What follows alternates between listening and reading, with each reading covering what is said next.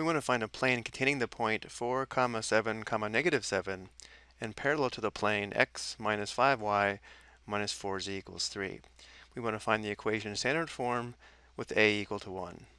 If we take a look at the point normal form of the equation of a plane that contains the point x sub 1, y sub 1, z sub 1, and has a normal vector n with components a, b, c, notice how if we distribute, the coefficients of x, y, and z would give us the components of a normal vector.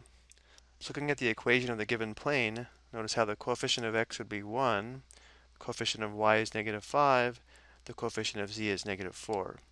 So a normal vector to the given plane, we'll call it vector n, would have an x component of 1, a y component of negative 5, and a z component of negative 4. Now the equation of the plane that we're trying to find is parallel to this plane, and therefore this normal vector would also be a normal vector to the plane we're trying to find. So now we know a normal vector to the plane we're trying to find, as well as a point in the plane, so we can find the equation in point normal form and then write it in standard form. But before we do this, let's look at this graphically.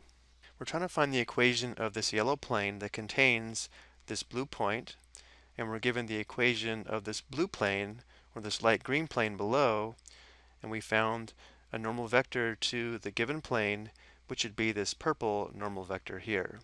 And notice this vector would also be orthogonal or perpendicular to the yellow plane containing the blue point, the plane we're trying to find the equation of. So we have all the information we need in order to find the equation of this yellow plane containing the blue point. Because the plane contains the point 4, 7, negative 7, for the point normal form, we can let a equal 1, b equal negative 5, c equal negative 4, x sub 1 equal 4, y sub 1 equal 7, and z sub 1 equal negative 7. So we'd have a, which is positive 1, times the quantity x minus x sub 1, that'd be x minus 4, plus b, and since b is negative 5, we have minus 5 times the quantity y minus y sub 1, that's y minus 7, and then plus c, but c is negative, so minus 4 times z minus negative 7, which becomes plus 7, equals 0. Now we'll distribute and write this in standard form. So we'd have x minus 4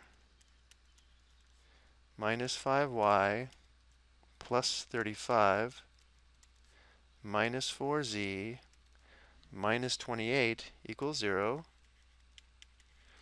So we'd have x minus 5y minus 4z. Combining the constants, we have negative 4 plus 35, that's 31, minus 28, that would be positive 3. So we have plus 3 equals 0. We want the constant to be on the right side, so we'll subtract 3 on both sides of the equation, which would give us x minus 5y minus 4z equals negative 3.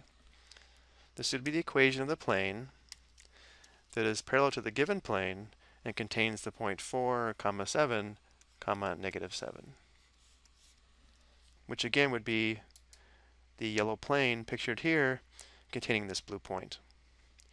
I hope you found this helpful.